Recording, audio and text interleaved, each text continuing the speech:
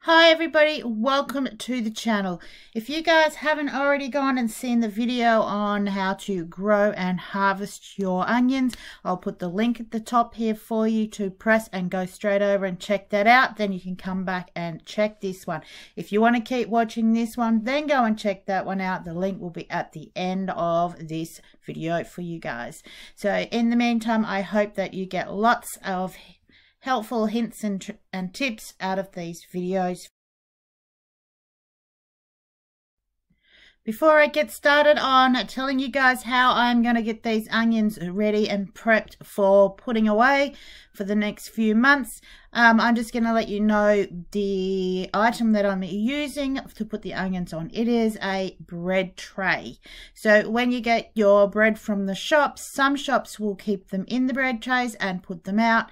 I managed to score a heap of these bread trays, and I use them for all sorts of things, and they make the perfect hanging thing for the onions. So if you can get your hands on one or two of them, that would be fantastic to be able to use them. If you can't get your hands on them, guys, just some sort of rack that you can use, some poles or something that you can just lay the onions on. They don't necessarily have to go through the way I poke them through, but it does make them spread out better, a bit more air between all of the leaves and that sort of thing. So if you can't get hold of them, don't stress about it. You can come up with some other ways. People hang them off of fences and that kind of stuff.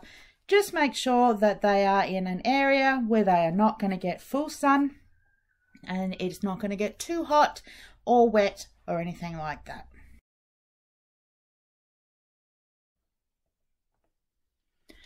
So once you've pulled your onions out of the garden, guys, these have come straight out of the garden down the veranda, and I am now putting them on the rack here. So you can see that I'm just poking them through the little square holes, and they are going to be hanging here for several weeks. It does take some time for the onions to dry.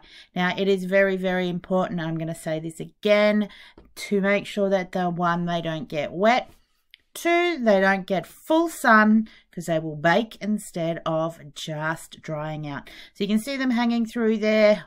We're going to keep an eye on these, and in a few weeks time, once these the tops of these onions are fully dry, I am then going to come back and I'm going to show you guys how I'm going to braid these and get these stored up and into the house. It is just that simple. Hang them up, let them dry, and then come back and store them.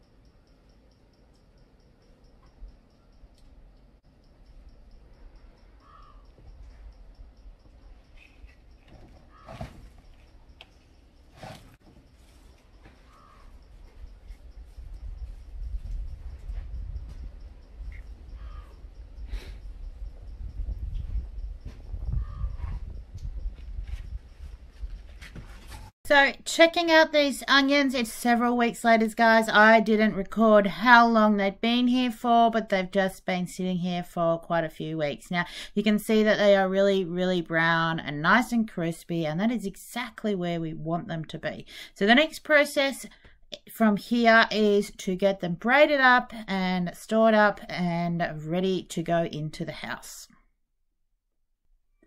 To get the storing process sorted, guys, all we need is a knife or scissors, something to cut your twine or cotton, wool or string, or whatever you want to use. I'm just using some really bright string that I found in the house, and instead of going and buying some more, I'm just using this one. Now, what you need to do first with these onions is you need to grab the 3 main bottom ones you're going to using, which is the 3 I've got here.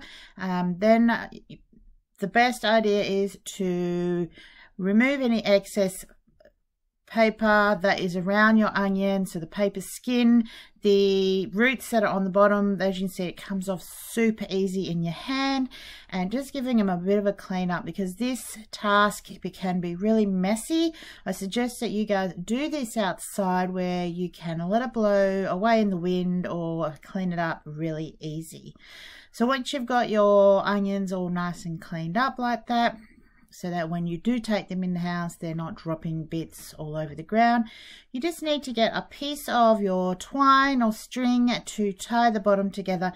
As you will see here, my hands were not coordinating with my brain and trying to get this string tied up, but I eventually got there and got this piece of string tied around my onions.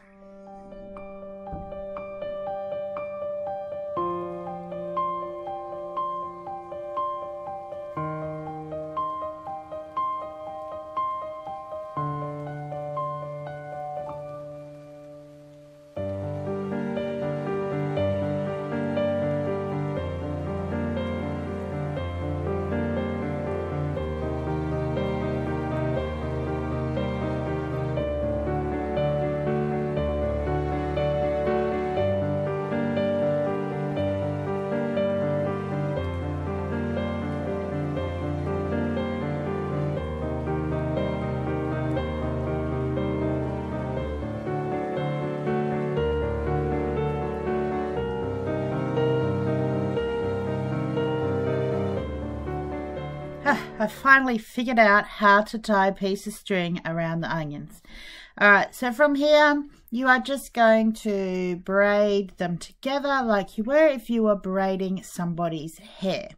So you just need to get your 3 bits and start plaiting them, and then whilst you're doing that, you just keep adding another onion onto your pile and then braiding it in. So I'll just let you guys watch how I'm getting this done. It also doesn't need to be super neat and tidy. I mean, you are just braiding onions together to hold them so that you can hang them where you want to store them.